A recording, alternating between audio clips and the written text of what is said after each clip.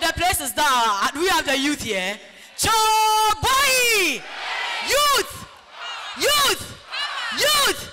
Power! Power! Action! I'm so excited to be here this afternoon. I'm Karen, by the way. I love ice cream. And I love my Saturday morning wachi. Of course, with plain tishito. Anyways, yes, with Willie. Anyways, this afternoon's conversation is not about my favorite atomic wachi. December 7, 2024 is a big day for young girls like me. And my girls and I want to tell you why. I came here with some of my friends, Gifty, Elsie, Priscilla, and my very adorable Selma Yoda, former team president of KNUST. Young girls and women like us do have dreams. My dreams actually scares me. I want to be a great woman, and I want to be a responsible leader in our dear nation, Ghana.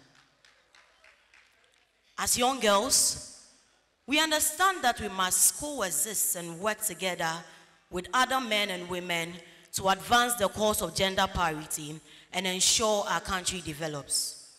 Yet, are you not surprised that when a woman is running for SRC president in our universities or training colleges, it becomes so shocking that she's doing so? It is like she shouldn't be venturing into that arena. It's not a space. Most of you listening to me here have probably attended universities and know that what I'm saying is the truth. That the SRC president is for males and that women should be put into a small corner and must be content with roles like Women's Commissioner, General Secretary, and Treasurer. Yes, Women's Commissioner. In some of our mid schools, the boys are automatically carved out to be the head prefects, and ladies asked to be assistant girls prefects. In our schools, the boys prefects are automatically carved to deliver the school's speech and prize-giving day speeches. On occasions where folks are needed for a speaker for vote of thanks, or someone to share item 13, or the ashes, we look for the ladies. We have unfortunately and unknowingly been teaching our girls that top leadership is not meant for them. When a woman becomes MD of a company, it's historic. When she becomes a vice chancellor in a university that probably has more females than males, it's historic. So we often hear, the first woman to do this, the first woman to do that, the first woman to be here. But we never hear the first man to do this. Hello? Hello? We are in 2024. Our country gave women the right to vote at independence. We are a country that should adore and encourage women to be great leaders. Breaking barriers and leading should be a norm. Oh, if you are clapping, clap better.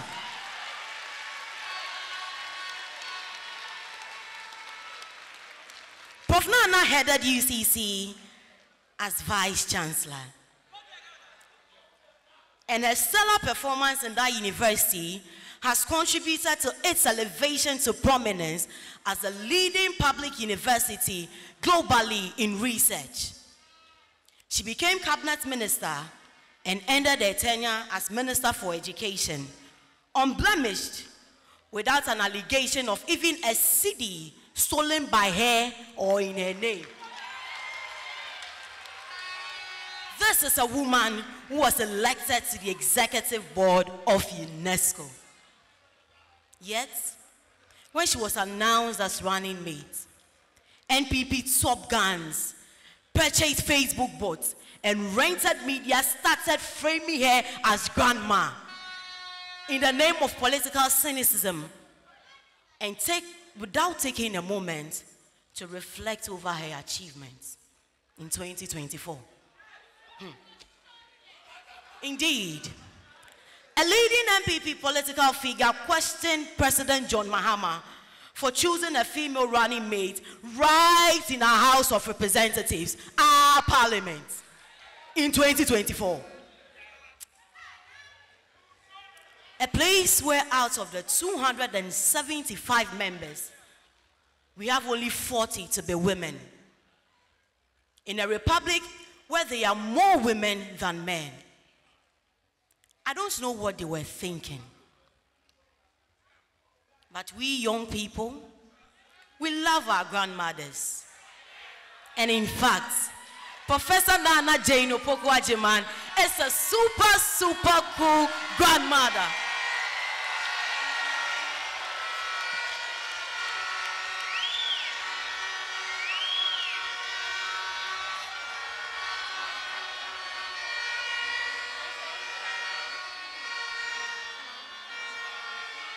She reminds us of what we can achieve if we aim higher. She is a powerful reminder that with perseverance, young girls like us can bring something to the table. That your wife, your sister, your mother, your daughter, and probably many other young girls like me can become the vice president or president of Ghana. Are you clapping for that?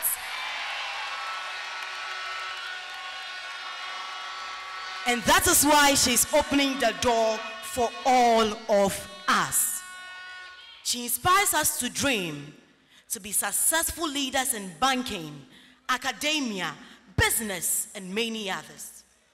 We have confidence in President John Dramani Mahama.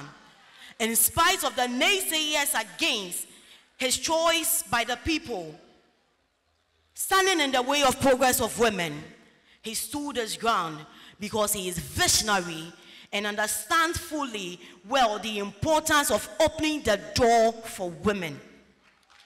This means a lot to us women. Can we give a round of applause to His Excellency John Dramani Mahama?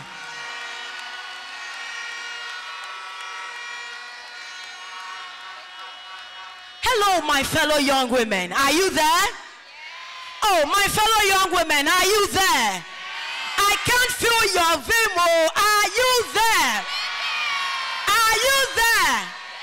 Oh, can we shout?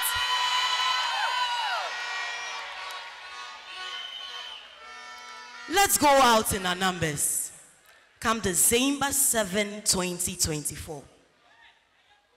Let's go out there and support our super cool grandmother, Professor Jane Opoku-Agyemang. I call her the selfless, the experienced, the incorruptible Auntie Nana. And myself, my girls and I, and all the boys out there who were equally born by women, officially outdoor her today, her campaign. I'm with her campaign. Yes, we are with her. We are with Professor Jane Opoku-Agyemang. Let's go all out and campaign for John Dramani Mahama and Professor Naa Jane Opoku-Agyemang. This is a forward fight for our democracy, and I invite every woman, young or old, to join in this fight.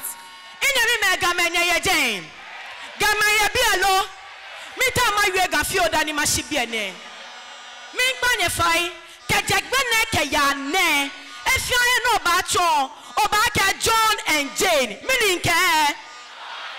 If you know about your back at mini, if you know about your back at mini, a jacket, what oblige here, John, ke Jane, I may your papa can have now, my papa can have Ghana, my beef, there you are done.